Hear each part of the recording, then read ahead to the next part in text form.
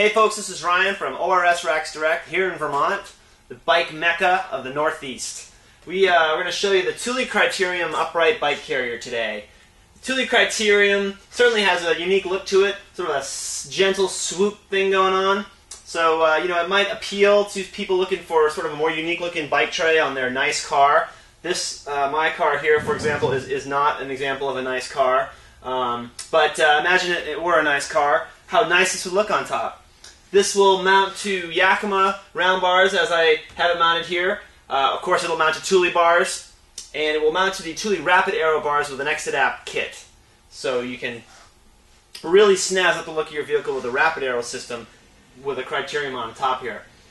Let me show you how it works. First thing I'm going to do is just open up the wheel straps.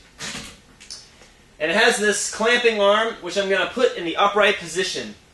Kind of about where it needs to be. I'll probably adjust it a little bit once I get my bike up there, but we found that it's a little easier to kind of get that up into place first. Alright, there we go.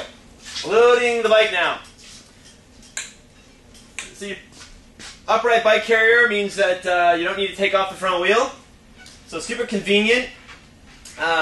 Just roll the bike kind of forward into place there. And now I'm going to kind of adjust the clamp so that it's out of the way of my bottle cage. And then once I've got it where I want it, it's got this dial right here. And I'm just going to crank that dial. Oops, watch out. There we go. There is a sort of a V contour to the clamp, and you want to sort of center the center of the V, on the tube. So there we go. Clamp down on that so it's nice and snug.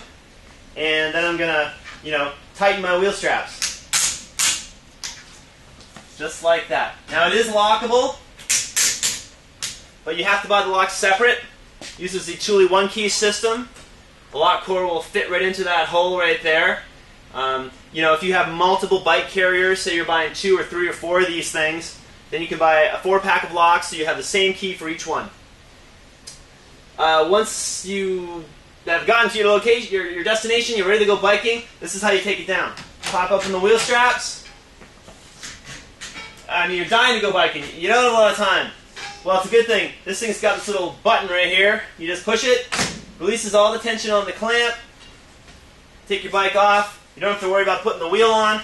You can just hop on and bike. Thanks for watching. Have a great day.